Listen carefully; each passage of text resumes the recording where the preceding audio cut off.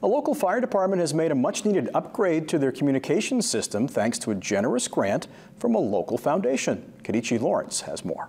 Volunteer fire departments like the one in St. Albans receive no state or federal funding. Still, the community depends on their services during emergency situations. When there's a call for service and someone needs the department to respond, we have members of the fire department who respond from their home, and they may go to the fire station to pick up a fire truck, and others may go directly to the scene. Andrew Doty is one of the firefighters at the department. He says they recently received a $40,000 grant from the Stephen and Tabitha King Foundation that enabled them to improve their communication system. That included new portable radios, new mobile radios, and a new repeater unit, which is the heart of our communications system. Doty says the old repeater units had been in place for the past 20 years and desperately needed to be replaced. If that system breaks down or turns off, we can't communicate, we can't respond to calls for service, so having the new repeater is huge. Same with the radios. He says the old ones were not efficient. The radios that we had previously really weren't designed for firefighting. They were bought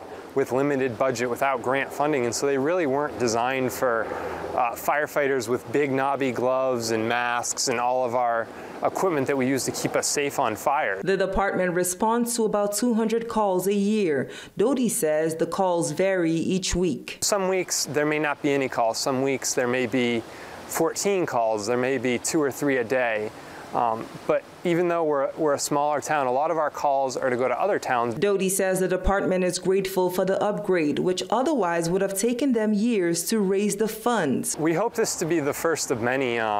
As a small town, we have a lot of our equipment that needs to be upgraded and replaced, and that's something that we are working on is utilizing grant funding to help make us better served to respond to all hazards that we may face in the community and help anyone that we need to help. Kadichi Lawrence, WABI TV5 News, St. Albans.